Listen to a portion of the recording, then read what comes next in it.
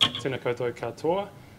Today I'm going to be, as Fee said, I'm going to be discussing my experiences during my PhD, building a large corpus based on the official online version of the New Zealand Parliamentary Debates, or Hansard, as well as an insight into the narrow institutional politics of Parliament and political elites.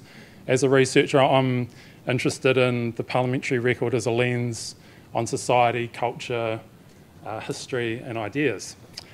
Why is this talk maybe relevant to folk in GLAM? For those involved in research on their collections or working closely with researchers, you might be interested in the corpus itself, but maybe more so in the methods that I've used. For people involved in putting collections online and content online, you might be interested in some of the hoops that researchers have to jump through in repurposing digital resources, and take this as encouragement to continue engaging with the research community in this work. I'll explain why there's a radio in a bit. So first I'd like to say thanks to NDF for having me, and a big thanks to the University of Canterbury for funding my PhD research with a scholarship. My supervisors Bronwyn Hayward in political science and Kevin Watson in linguistics, and my lovely colleagues at the Arts Digital Lab. Representatives from the lab talked yesterday about the project Understanding Place, and the lab works closely across the humanities, social sciences and fine arts at UC, and has strong links to the GLAM sector. A bit about myself. I have a professional background dating back to 2000 as a software developer, working with web-based applications and web technologies. I ran a development shop in Christchurch. My work on Hansard was part of my PhD research, and in the postdoc position I'm going to be continuing to develop this and apply to build other stuff and apply digital methods for new research. That's a bit about myself, but the idea of speech with data, I'm going to get a green MP to introduce this idea, so hopefully the audio works. Let's see. Nope.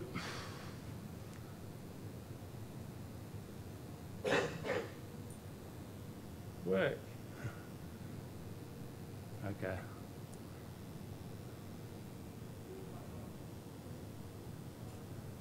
Sorry. Basically, this is a speech with Kevin Haig in the House representatives. In it, he quantifies the use of the word economy, the word growth and businesses in speeches by the National Party over time. He makes this point that John Key isn't using the words climate change, isn't using the words poverty, and I want to use this as a way to introduce the idea of using speech as data, getting at kind of quantifying and counting it. And oddly enough, in my research, I was studying the use of the word economy, and I was applying methods developed by corpus linguists. Corpus linguists is, according to kind of the classic definition of it, the study of language based on examples of real-life language use. And so a corpus is a collection of a lot of texts, examples of language use, collected together in a kind of a standardised format where there's no kind of stipulations about that really, but in a way that can be processed by a computer for analysis and maybe enriched with further annotation. A basic claim of corpus linguistics, untie my tongue. A basic claim of corpus linguistics and a lot of digital methods is it's a way to surpass your intuitions about the data you're dealing with and identify meaningful patterns within it. So I was interested in pervasive patterns of use of a word like economy, and to place it in perspective by drawing comparisons.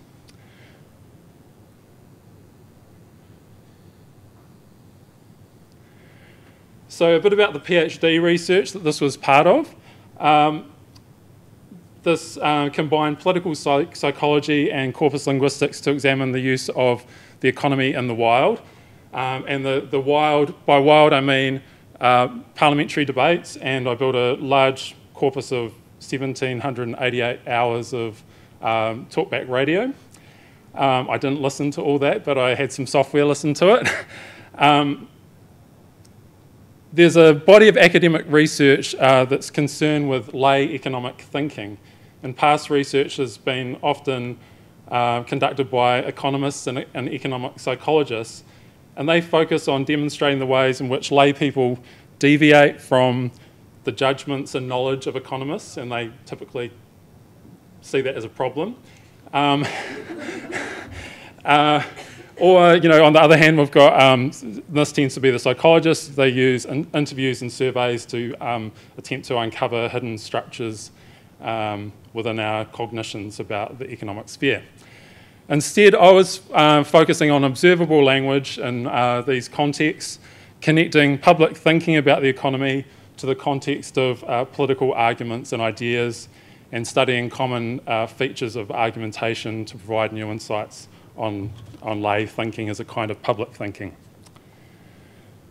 So I'll talk briefly about the corpus. Here's a photo of my son reading a volume, but next to him there's a wall in the political science department at Canterbury of almost a complete set of the print volumes. Racing forward to kind of the present, obviously we have an online version of this, and the current parliamentary website contains debates from 2003. At the time I started looking at the online Hansard in 2013, it was quite slow to search and really wasn't conducive to cutting up in the kind of way I wanted to for my analysis. So my first instinct was to look at how it could be repurposed. So here I've got a representation of the source of the HTML, and within it you can see a bunch of markup, marking particular kinds of speeches.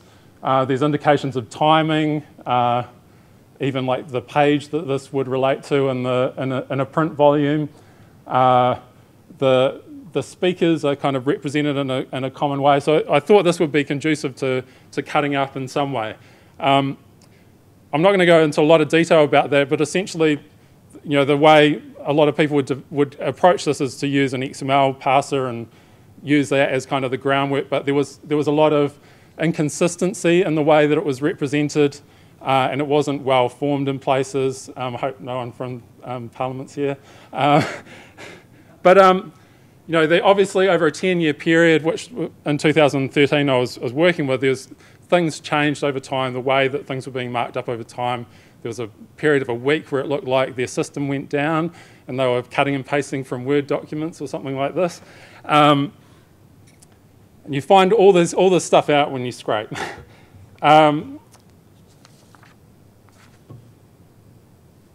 So at the kind of the end of the software-driven process to cut this thing up, there was a database containing all the separate utterances and procedural text coded with the debate they were from, the type of debate, the date of the debate, and who was speaking and their party. And there was an additional stage of processing to make searches and comparisons very fast. So I updated it in 2016, and this is what I used for my analysis. So there was a 13-year period covered, 57 million words, almost 400,000 utterances, and 261 speakers represented. So I built a tool that went along with this. This is why I was hoping.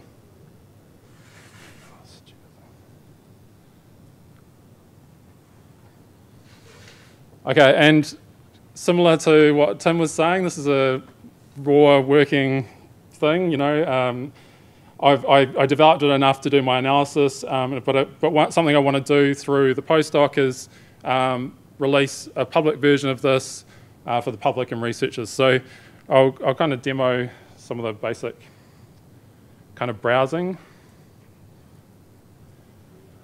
I thought I'd pick on librarians since...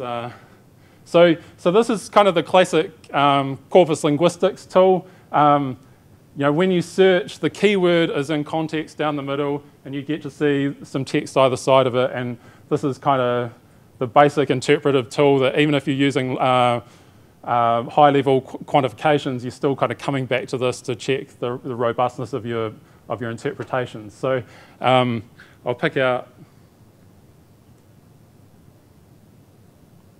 one that I quite liked. So you see, when you click at one of these lines, it races to the point in the debate. May the rage of 1,000 librarians rain down on the heads of the National Party members. I'm sure there's probably some people in this room that would agree with that. Sorry. So part of the tool is it allows you to expand out the context to see things in the context of the debate. So in question time interactions, you can see the sequence of terms, what people are responding to. And so this was a basic move in the kind of corpus work I was doing, is to look at levels of analysis, look at these big quantifications, and down to the actual utterance level. One other thing that's quite...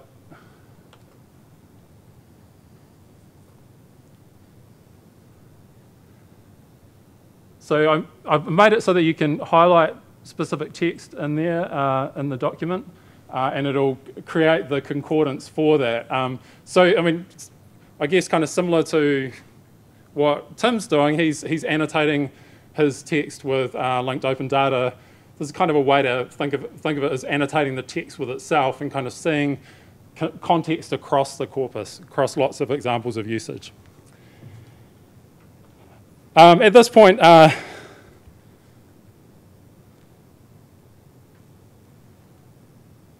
it's good to acknowledge that Tim's actually done some work on this.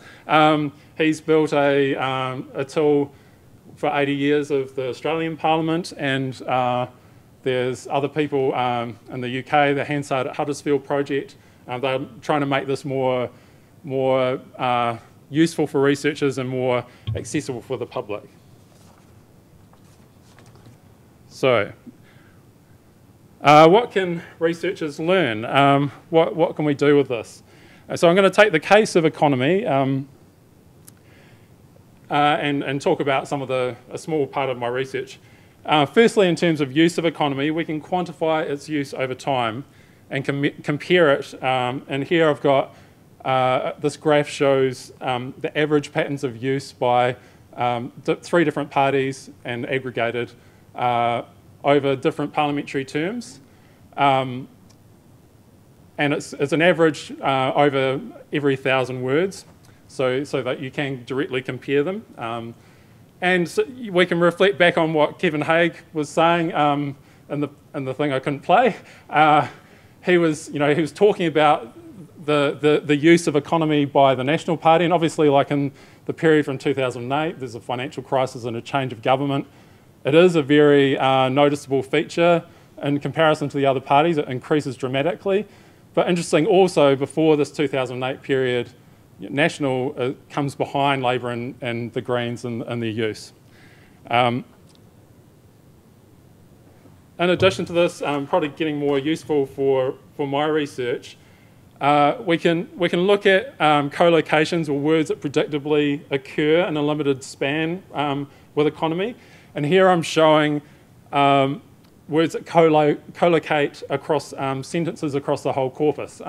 So you might expect words like to do with growth. It gets more interesting when you compare parties on this.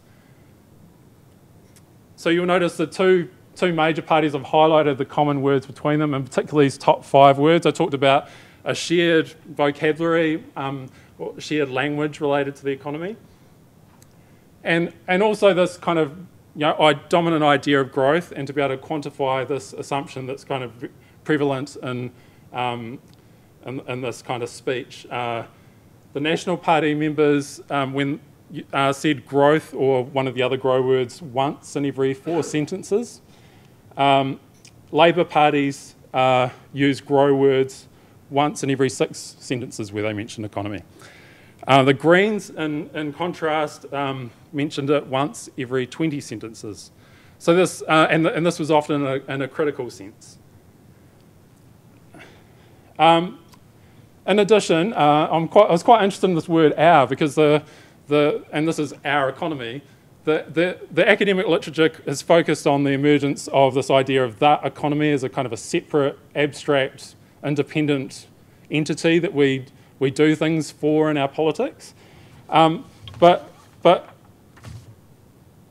along with this kind of abstract thing that politicians were appealing to, they're also appealing to our embeddedness. The embeddedness of the economy is for people in the end. So I've mainly talked about language, and moving away from the economy, there's other things you can kind of take from this data.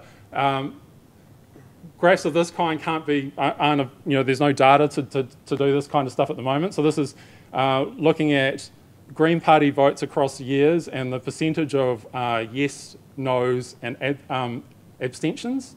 And you'll see, under Labour, they were tending to vote yes more, under National vote no more. But there's still this kind of strong no voting under Labour, which is quite interesting given they're in coalition now. Also, I mean, we often talk about representation in Parliament and equate that with who gets to speak and who has a voice. So there's, using this data, we can look at who actually gets to talk, across parties, across genders, ethnicities, and so on. I mean, here I've picked out a party that I've written a bit about, the Greens, and so this is comparing 2006, where there's quite an equal share of speaker allocation, to 2012, where there's seems to be more of a hierarchy, and these are patterns that aren't kind of easily intuitable from just listening to Parliament.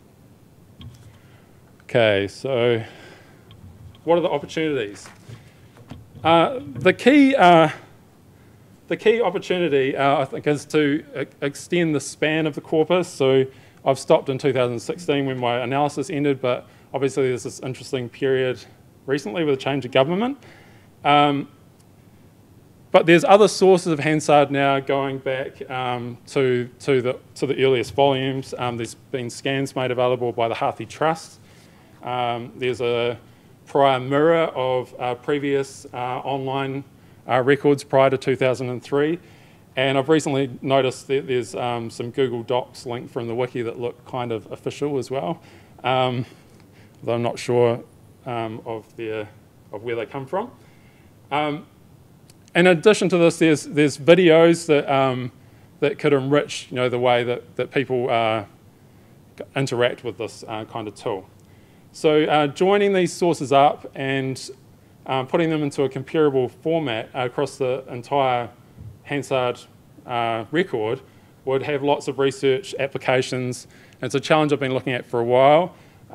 Prior to the Harthy scans being available, I piloted scanning and OCRing the debates myself, and thankfully this isn't something I have to worry about anymore. But I'll talk about the challenges. First, there's a basic problem of changing reporting practices. This is a problem that anyone working with Hansard needs to be aware of, that there's transcription and editing practices that change over time, and it's something researchers don't really know a lot about, especially once we get further back in time.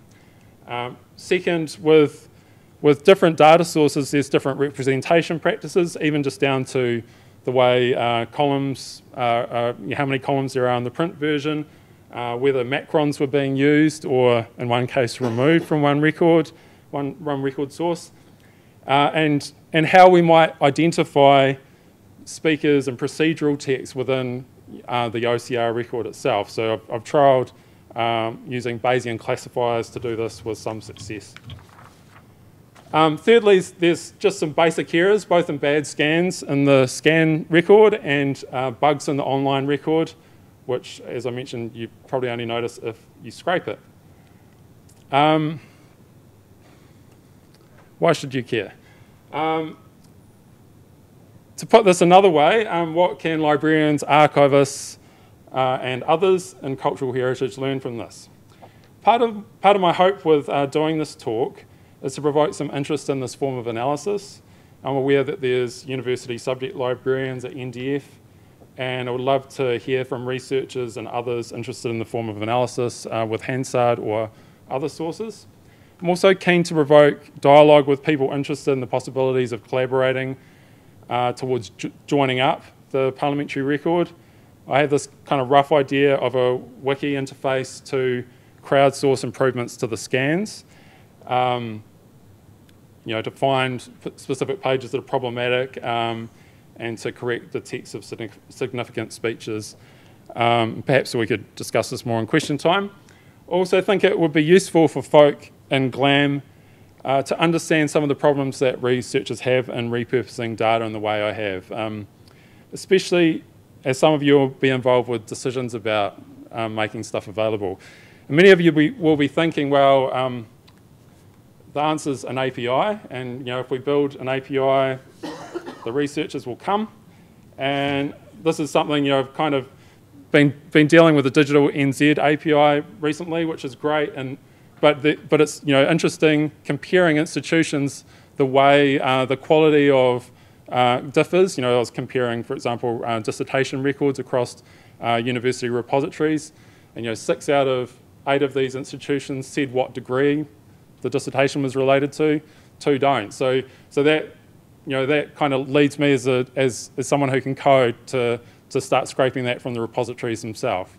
Beyond the whole build it and they will come idea of APIs, researchers need documentation on how the records were created and the decisions involved in this. This is things you'll know, but this is something that probably can be best achieved by continuing the dialogues with the research community, and this is perhaps an encouragement to continue these engagements. So I'll leave it there. I had something else to play, but that'll do.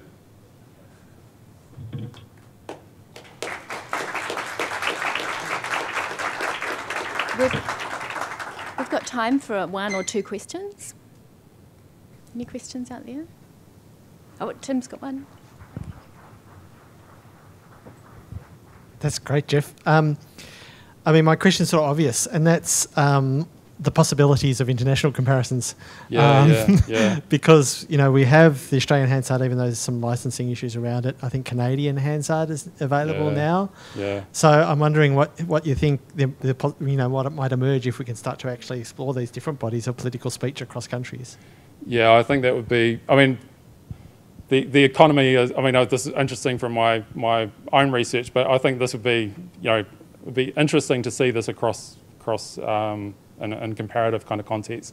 And one of the things, I've looked at the Australian records, and I kind of played around with that a wee bit, and there are some problems of kind of comparing formats, but yeah, I think this is, there's some people already doing this kind of stuff. I'm aware of some Canadian researchers that did stuff with European parliaments, but there's kind of a wide open kind of field really in terms of these comparisons. Yeah.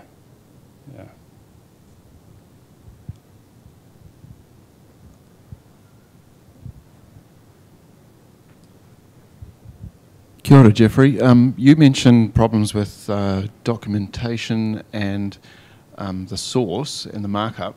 Did you think of contacting the Office of the Clerk and asking them about the inconsistencies? I did think of that, but I'd kind of done it already. This is kind of the hacker thing, is just kind of do it and kind of solve the problems as much as you can yourself. And I'd really like to talk to the Hansard team about some of the things I'd found with this.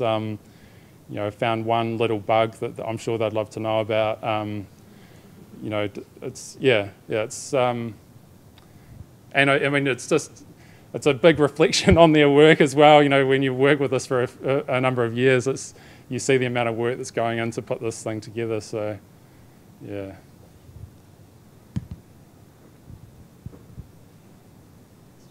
Someone. Thanks, Jeff. Rowan Payne, Digital NZ.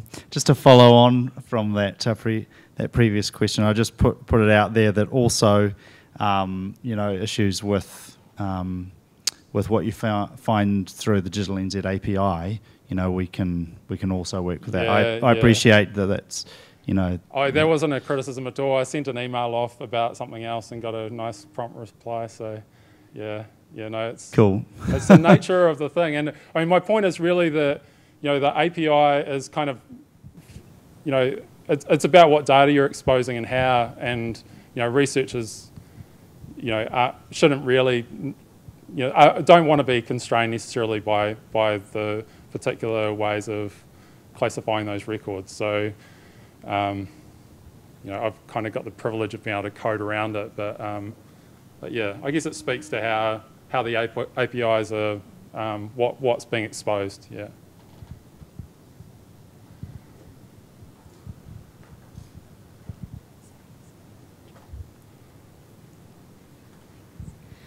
Hi, I was just wondering how far can you filter it? So you can do it by parties. Could you do by individual MPs and analyse their specific language and use of words? Yes, yeah. So I've done a little bit of work with this with John Key, and direct comparisons with Helen Clark. So there's kind of a particular speech that kind of belongs to prime ministerial roles, and then it's working out what's different. And yeah, this is something that.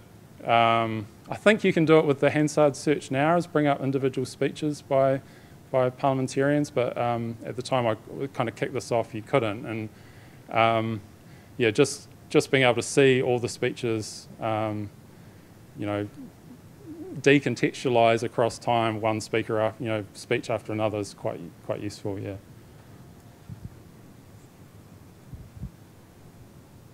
Is anyone from Hansard or the Parliament here? Oh, sweet. I'll talk to you afterwards, yeah. Oh, yeah. Okay. Cool. I was going to ask exactly the same question because I had an inkling there was probably someone from Parliamentary Library or from Parliamentary Services in the room, or at least NDF, and I think by the number of questions you can tell that you've got a pretty engaged audience, and I can think of several people, some of whom are in the room, who you need to talk to. So hit me up afterwards. And really exciting work, and there's some people for you to meet. Cool. Okay, everyone, it's lunchtime. Can we homo tapaki for Jeff? Thank you.